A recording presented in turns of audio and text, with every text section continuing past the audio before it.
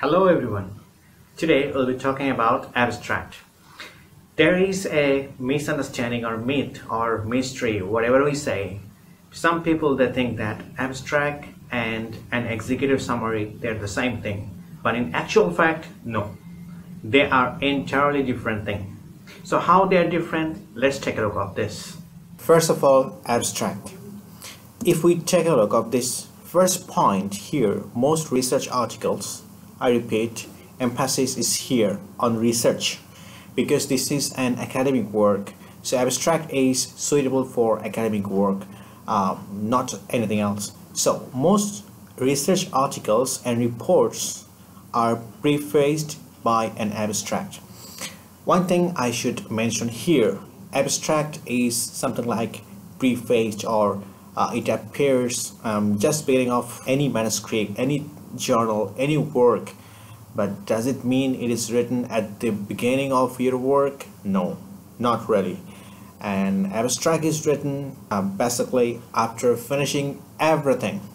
Then the abstract is written at the end but putting at the top.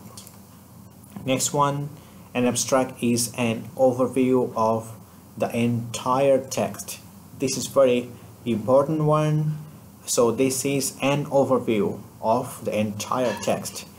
And the next one is an abstract is sometimes called a synopsis. Yes. Number 4, this is very important point here. Unlike the introduction, which leads to the audience to the body of the text, the abstract is a text about a text. That means it provides a commentary of the text that follows from beginning to end. The next one is a short, about a half to 1 page summary. Here let me clarify, if it is your journal paper or conference paper or working paper, basically it is like half of a page. All right. Sometimes they give like word limits, let's say 250 or 300 or maybe sometime 160 to 220, something like this. So if 150 to 220 words, this is very short, quarter of a page, not even a half. So here, 1 page summary. This 1 page refers to your thesis, your master's or MBA or PhD. Yes, for that case, single space 1 page is okay. But basically, it is not even a half of a page. It is something like quarter of a page, where each new sentence introduces new information so that a concise summary is achieved without paraphrasing. So we need to understand what does it mean. All right. The next one, yes, the abstract is usually written impersonally. Of course, this is an academic writing. Check that your abstract has at least 1 sentence about each section of the report. It is in the same order. It should be written after the report is completed. That's what I was just saying. It is not written at the beginning of your work because we don't know that time anything. So after conducting the research, each and everything is done, then only we write. After writing at the end, putting at the beginning. So this is an abstract. Executive summary, how this one is different than an abstract. Okay, so this is something like corporate, not academic. So corporate work is associated with an executive summary. Next one is called, we can say like this, the summary, which is like executive summary, may consist of several pages. Okay, here in abstract, half of a page, quarter of a page, not even a page, all right? But here, the executive summary may consist of several pages, a long report, and may include headings and dot points or numbered points. In abstract, only 1 paragraph. Just remember this. No breakdown, nothing. Only 1 paragraph for abstract. However, here we may have headings, few subheadings, few dot points, or maybe some numbered points. But here in abstract, no. Okay, next one. It must be concise and without fine detail, providing a commentary, of course, main points. So here only the main points and following the sequence of the report itself. So here we have a little more freedom to abstract each and every sentence is very, very important. But here, executive summary, yes, if we want to write, we can write a little more.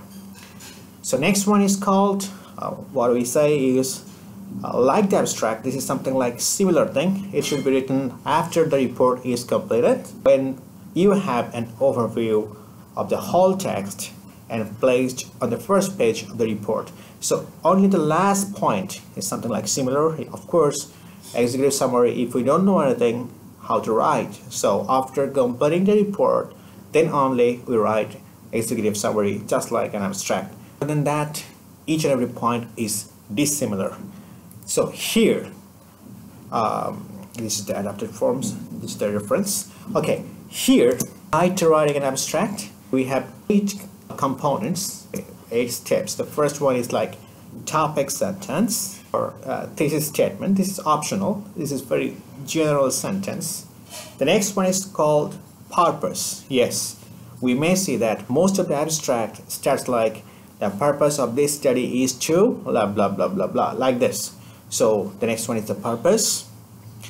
Sometimes it appears the first option, because this is the topic sentence or thesis statement is an optional case. So the purpose appears the first if we omit or ignore or neglect this part. Okay, the next one, number 3, is design or methodology approach. The next one is called findings. Yes, after methodology you have to do findings. After findings, the next one, contribution. Remember this is also an optional point in abstract, followed by implication. Yes, if any. If we don't have, maybe we have recommendation, but most of the cases, if we have some implications, it's better to put implication. Okay, the second last is called originality or value. The last point is limitation and further research.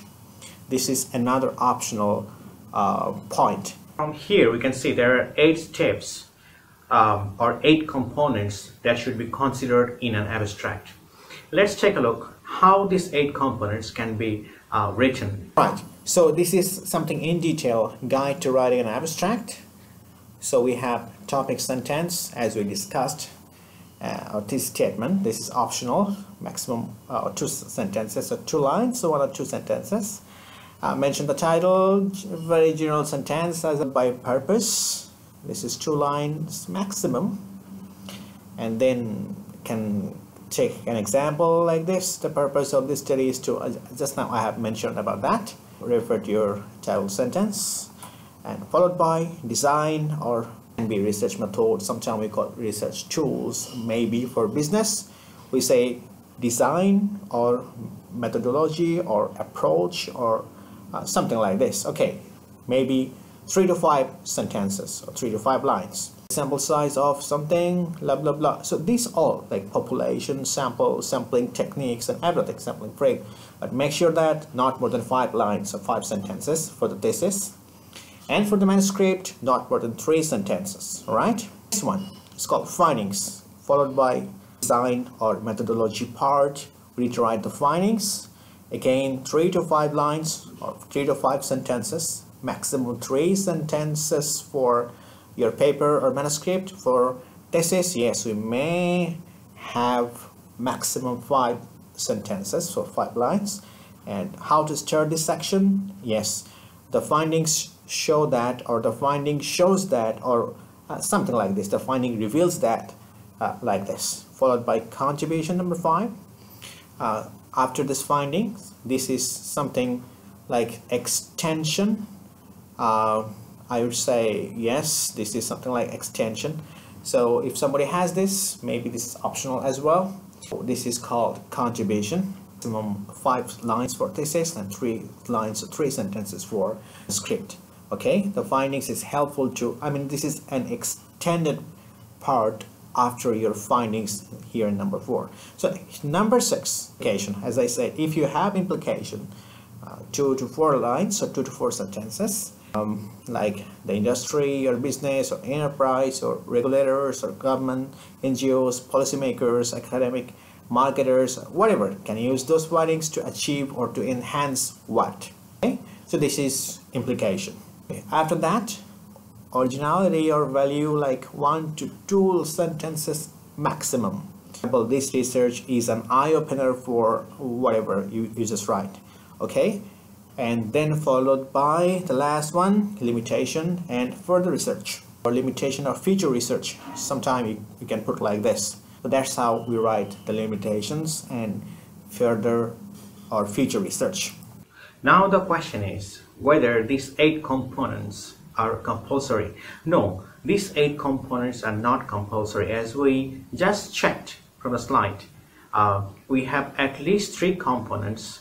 Those are not really compulsory or mandatory. So without this, how a precise abstract can be written? Alright, so that's how a precise abstract can be written. Just like these components, here we have 1, 2, 3, 4 and 5. So the first one is purpose, reflects on the process of summarizing research. I think it is understood already, followed by design, methodology or approach.